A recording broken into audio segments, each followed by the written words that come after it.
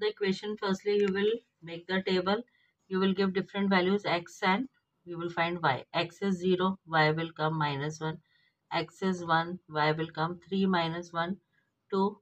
X will 2, y will come 3 into 2, 6 minus 1, 5. Then you have to draw the graph. This is 0, 1, 2, 3, 4, 5.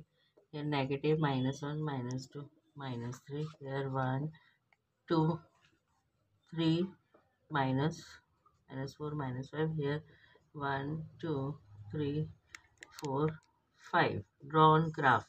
X is 0, y is -1. 1 point will come here. X is 1, y is 2. 1 point will come here.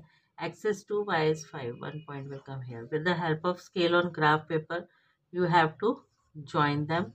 Then you will get this type of graph. Y is equal to 3x minus 1. Thank you.